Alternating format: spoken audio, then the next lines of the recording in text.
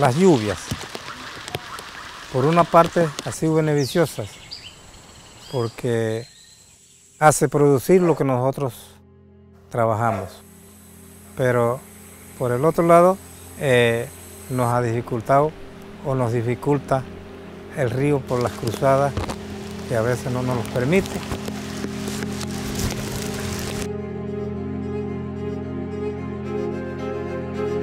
Imagínense cómo salimos con una creciente de ese río, que se enferme un señor o un niño o una mujer embarazada que esté a dar a luz.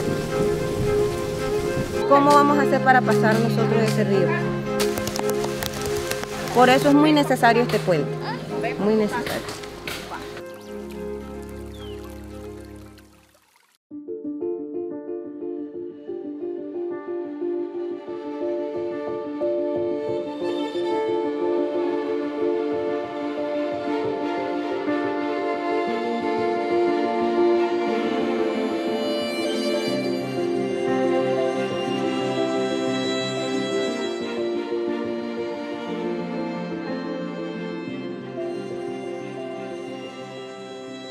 So we're here in Rio Grande, Panama, which is about 350 kilometers outside of Panama City.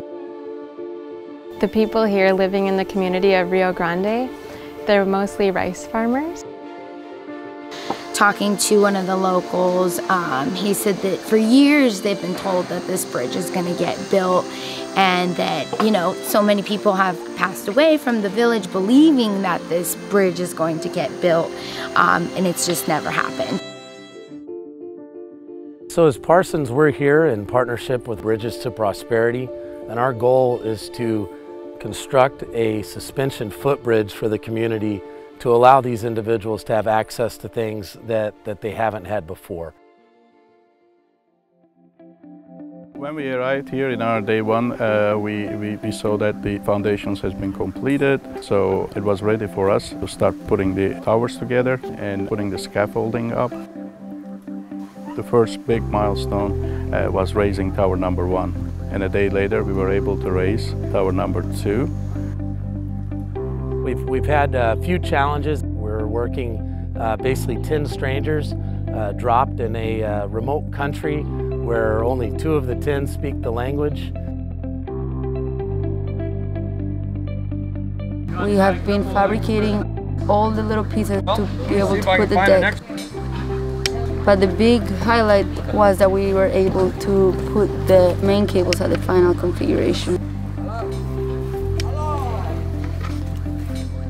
Hazards are obviously fall protection. We have scaffold up on both sides of the water. Sprains and strains. We do a lot of material handling here because we have no heavy equipment. Day 7 involved installing the hangers and crossbeams. And the next day we're getting the decking in place and installing the fencing and the handrails. This is completely different than what I do for a living. Most of my work is being performed in an office. Over here we don't even have a cell phone connection. This job is not for everyone. It's not for the faint of heart. It's a difficult, very difficult challenge. Very early mornings, you know, bug bites everywhere, dirt on your face, it's been so hot. But honestly, you just look at the big picture and all of that goes out the window. Today is pretty much our last day of work. We're finishing up wiring the fences, doing handrails, and cleaning up the site. Working with the Parsons team have been amazing. Great people, great team. They didn't know each other and they look like family. From day one, they've been an excellent team. Really what stood out from the first day was the communication and the planning, and that hasn't wavered. Honestly, it's almost like a hard-to-believe situation for me, having these 10 people, including myself, for 2 weeks in very hard conditions, and not having conflict with each other. Everybody's getting along well. That was a wonderful experience for me and a wonderful group of people to be with and to manage.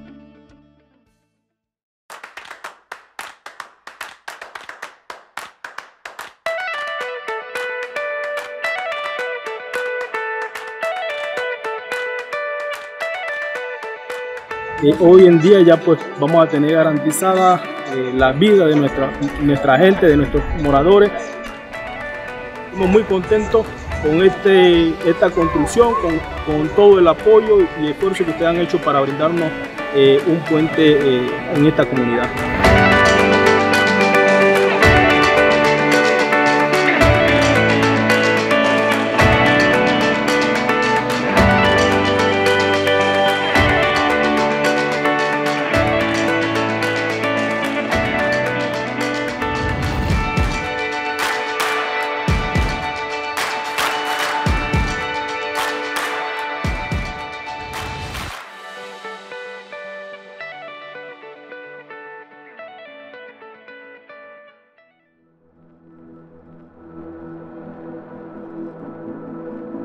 It's hard to put into words the feeling that we're going to have forever, knowing that what we've done in a short time frame will affect the lives of people for generations to come.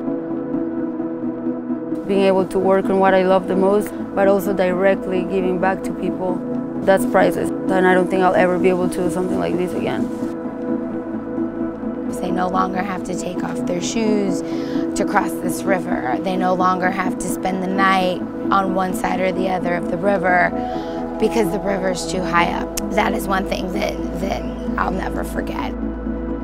I watched 2 of the oldest members of the community and 8 or 9 of the youngest members of the community use the bridge for the first time. How cool is that?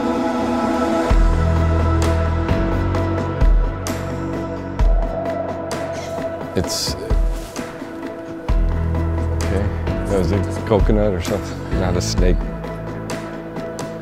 I can't remember what it was. Oh, jeez. And that's my crazy dog.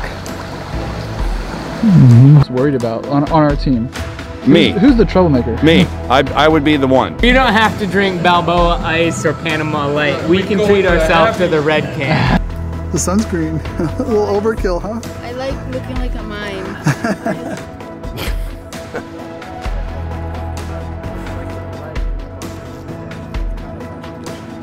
No, it's okay.